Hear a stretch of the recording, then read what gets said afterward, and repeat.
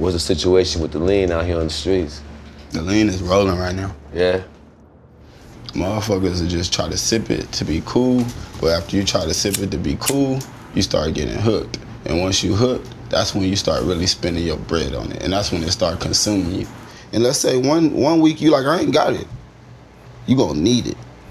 Even when I stop, like, nigga go through them cold sweats and shit, that crackhead shit, you feel retarded. Withdrawal. Yeah. Niggas say they don't go through that shit full of shit. Go to this nigga house one night, like, let's pull up, fuck it, let's pull up. Pull a 4 and a 2. Just me and him. We sip the whole 2 liter, we smoke hella blunts, we go to the strip club, leave there. We go to his homie's house, pull another 4 and a 2. Sip that, smoke up. Then I get home, I must have motherfucker fell asleep. Something, I don't know what it was, but you know what I'm saying? By the grace of God, I opened my eyes and I was waking up trying to fight for the shit. I had a heart attack off that shit. That shit right there, nigga, was scary. Like, nigga, like, you ain't got no control over that. You trying to sock your fucking, or you know, it's like, you know, they put that boop, pop niggas' heart, so I'm just socking my shit. My shit's still not coming back, and then I finally start breathing, and I'm breathing in so deep, I pass out. Yeah. Almost took my shit. Like, I done been shootouts, I done been shot at, all kinds of shit, but that shit right there, nigga, was scary. No soda. In 2000, the scene's pioneer, DJ Screw, was found dead in his recording studio at age 29. High levels of codeine promethazine, among other drugs, were found in his blood. But you cannot get one person to say that DJ Screw died from drinking lean.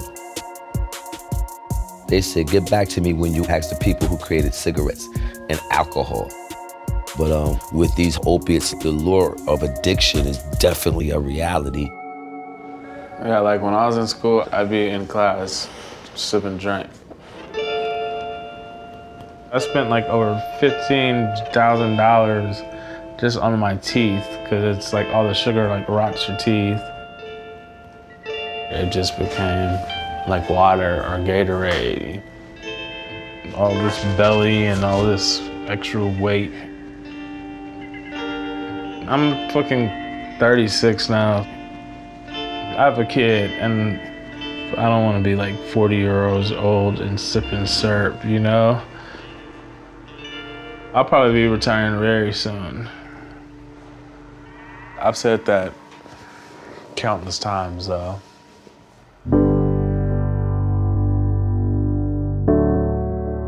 I love AC, man.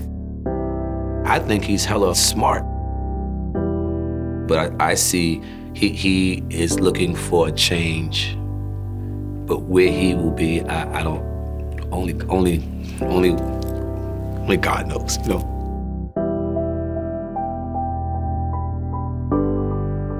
We can't take all of the drugs out of society.